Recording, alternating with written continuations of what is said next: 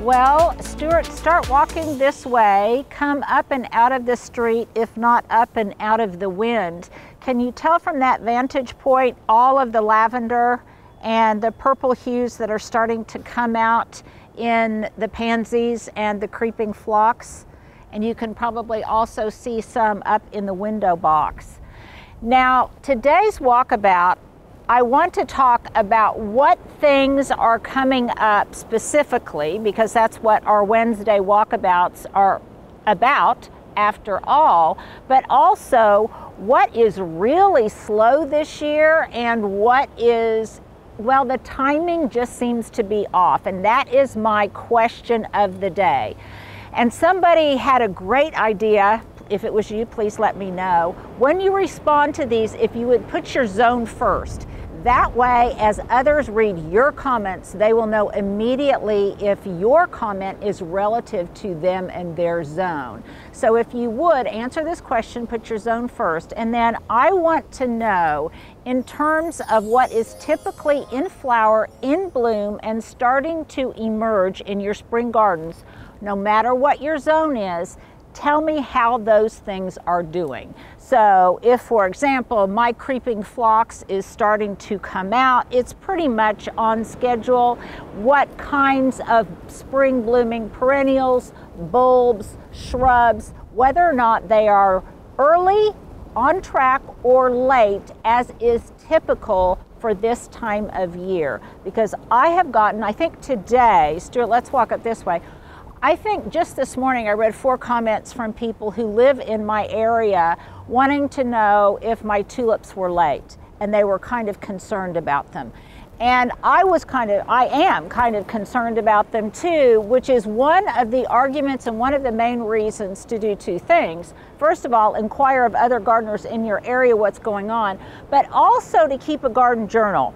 And the motivation for my garden journaling recently, I've noticed, is not so much to really chronicle or record what I planted when, though that's very helpful, and what things performed really well. So that obviously that's very helpful. But also I can record what is blooming when it began to bloom and when it went out of bloom, and also weather conditions, because that has helped me immensely in comparing one year to the next, which is why I like garden journals that are more than just 1 year.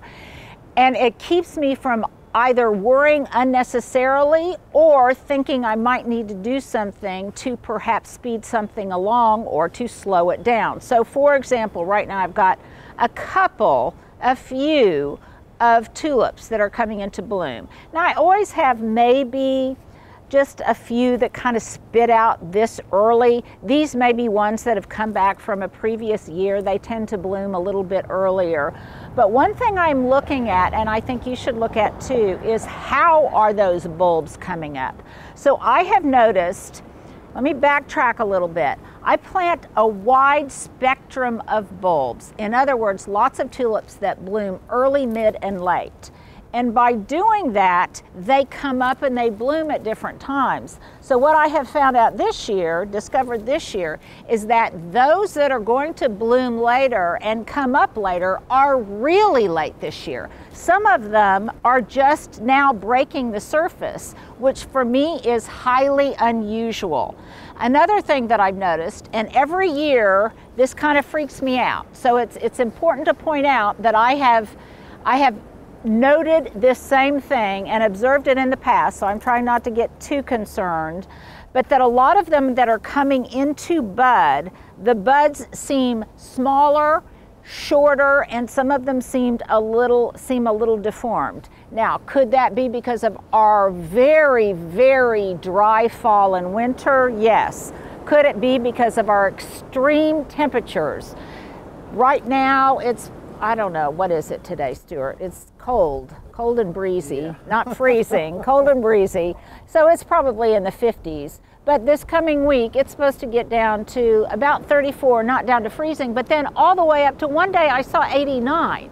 So that could be another reason that the bulbs are starting to perform in a funky way. So we're just gonna have to wait and see. I'm not gonna freak out too much yet, But nevertheless, it's important to record in your journal what's happening when. And also, like I say, read other people's zones to see if the same things are happening in their gardens. That way it makes you feel like, oh, maybe it's not just me. Maybe that's just what the weather is doing this year, and it can maybe comfort you a little bit, make you feel a little bit more secure about your gardening. Okay, something else I want to point out to you that you may have noticed when Stuart was in the street. I've been really moving a lot of boxwood balls out of the front. Now, I told you I was going to do that. It needed to be done last year, but actually last year I was so shell-shocked from all of the damage that I really didn't want to do it then. But I have moved, let's see, I moved one here, and I'll show you where I put it, but I had one here that was blocking a sprinkler head. So when I did my sprinkler inventory and in-ground sprinkler assessment, I noticed that it was blocking a sprinkler head. So that's a tip, you guys. Right now is a good time to transplant anything, move it to another location. If it is, you're either going to have to move the sprinkler head or you're going to have to move the plant. And for me, it's usually easier to move the plant. So that's one thing that I did. I also had two in here, and I've moved both of those. One of them was very large. It's waiting in the back to find a new home, and I replaced it with foxglove. As I did the one that I removed here, and you guys gave me input on that, I asked you if I should remove the one next to this lantern, and I did, and I planted some foxglove in there, though I think I'm going to plant a few more. So here is another kind of motivating thing as I'm moving things around. I give tons of attention and resources and labor and worry to my spring show that consists of, you know, the tulip bulbs, the phlox, the pansies, that kind of thing. Now I want to give equally as much attention, deserved attention, to that which comes after the tulips are done. And that would be things like all of the columbine, the foxglove, sadly, usually the feverfew, but because it was so dry, I have very few feverfew seedlings this year, and some other things that will come up. And so because of that, I am relocating a lot of the foxglove that have gone to seed and are hiding in all sorts of weird places throughout the front beds into one kind of aggregated area so they will make a little bit more of an impact. Also because, as I think I've told you later, and forgive me if I'm repeating myself, but we have a lot of new followers and a lot of new subscribers. And by the way, this is where I'll do my pitch. If you like this channel, please do subscribe. But I really wanted this area to feel a little bit less congested and open and maybe a little bit more receptive to seasonal color. So I think I have accomplished that, and I'm quite pleased with the way it looks. I often look from my bedroom window on the second story, and I can look down, and that helps me assess which boxwoods might need to be removed and relocated. The next one I'm going to remove and relocate is this one right here. This is, I believe it's a green mountain, and by the way, it is not sick. It is not disabled in any way. It's just done that bronzing thing that sometimes boxwood do. It doesn't, some people don't like it. It really doesn't bother me too much, and it will definitely be remedied when I give it a trim and I move it to another location. So that is one that I'm going to remove. And then over here, there are, I kind of want to point this out to you guys. I don't know if you can see back in there, but I've got all sorts of foxglove that are hiding in places where they really won't be too visible. For example, Stuart, can you see underneath that U right there? There's one over there. Where are you pointing? Sorry. I am pointing right there. You can see it. And then there's columbine coming up everywhere. Now finally, we got rain. We got a really good rain day before yesterday. The best rain we've had in, what, 8 months, Stuart? Probably 8 months. And because of that, I am starting to see lots of seedlings germinate. And let me come over here because I want to point out something. This is a wonderful time to start honing and improving your seedling recognition skills, which is, I think I've talked about it in the past, as a superpower of gardeners. Because look at, all of a sudden, look here, I have all sorts of seedlings that are both probably columbine and some pansy seedlings, because these have been in the ground since last fall. And those are starting to come up just about everywhere. Now what I can do when they get a little bit larger is I can divide them, I can thin them, and I can separate them, and again, put them in areas where they will be a little bit more impactful and contribute more greatly to the landscape. Stuart, over here, can you see in my shadow? Yeah. Over here? And look, you guys, here is a snail. This is a seedling or it's actually grown out of its seedling stage, but it's a tiny little start of Minoan lace, and I have seen that coming up. Then over there, Stuart, in the sun, that frilly one right there, that is larkspur. Now, interestingly, this year I haven't seen as much larkspur as I normally do. But knowing how to identify seedlings and what they look like is a very valuable skill. And if you're not sure, but if you suspect, for example, that something might be a columbine or whatever, you can just Google. Just tell Siri, hey Siri, Google images of columbine seedlings, and you will get some reference points so that you can compare one to another. So that's kind of what's going on in the front.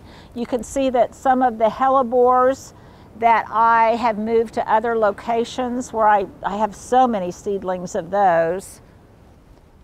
And those are starting to bloom in other areas where either they planted themselves or I planted them. And I have moved those clumps around to different locations. So, and I'm probably also, remind me, Stuart, I need to dig some up and give some to your mom. But I have those coming up in lots of different places, and I've had to cut back the foliage several times because it erupts, and then we'll have another cold blast after it comes out. Then I'll kind of clip off that foliage and let it start again. But the front it's late. The front is late, but I'm still pleased with how it's coming along. And it's okay if it's late as long as it performs. So that doesn't bother me too much. And I don't want it too early because then we might get premature heat and the show won't last as long. So it's always a tension between that and weather events and things blooming. So let's come this way a little bit, Stuart.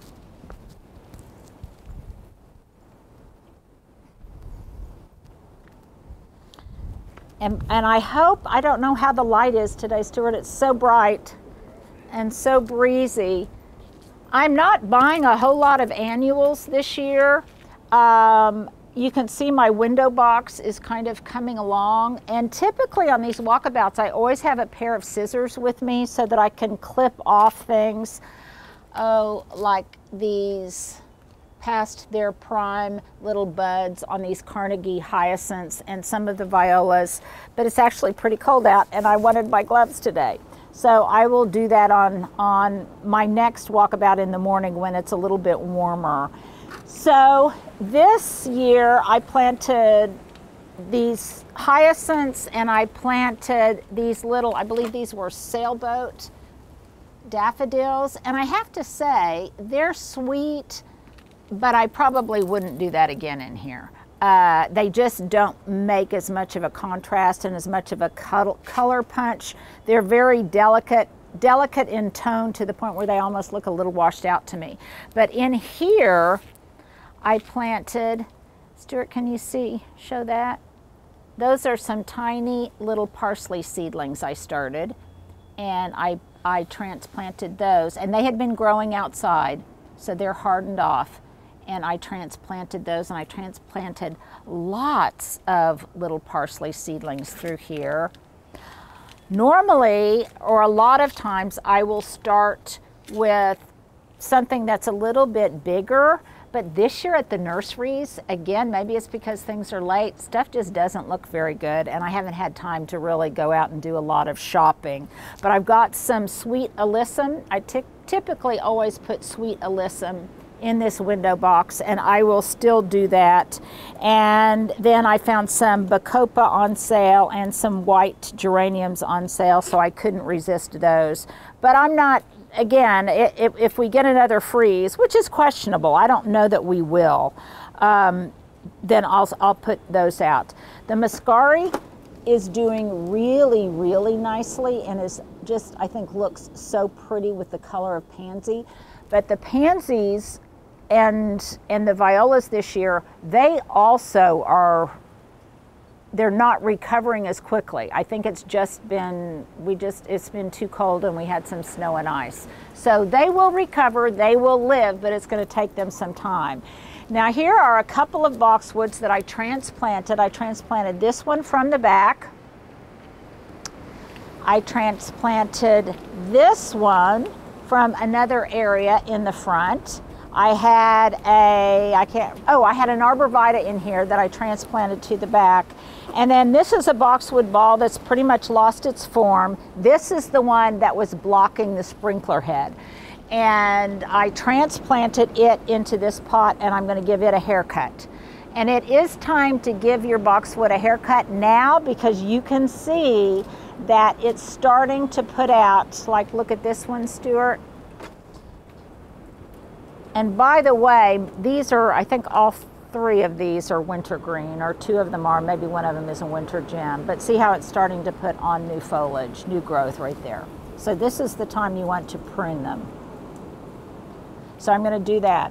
On a not very windy day, I will spray again with some dormant oil spray to prevent any kind of spider mite or whitefly or scale, those kind of pest problems down the line. But it's way too windy today. But you can only spray dormant oil spray in a window of time when the temperatures are just so, and you can't do it when it gets too hot. So you want to be mindful of that, but today it's too windy. Okay, Stuart, can we go to the back? Okay, let's go to the back.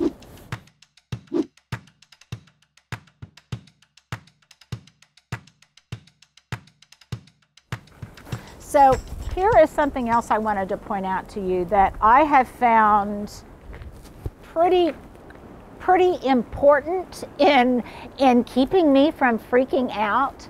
And that is, for example, I have redbud trees all throughout the backyard. I've got two here, I've got one there, and then I have redbuds back in here.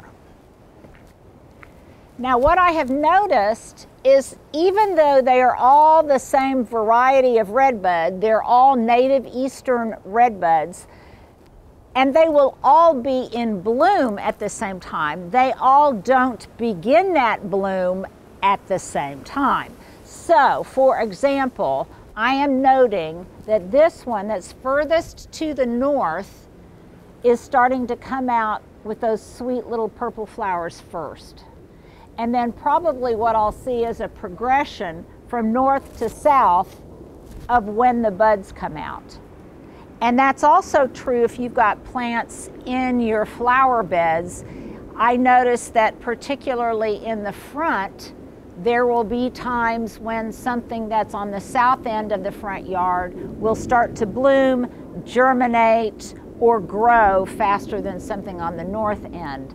So if you record that, then I don't freak out and think, oh my gosh, is that tree dead or whatever? And I can go back to my notes, and my notes will tell me no. Pretty much every year it comes into bud later than the others.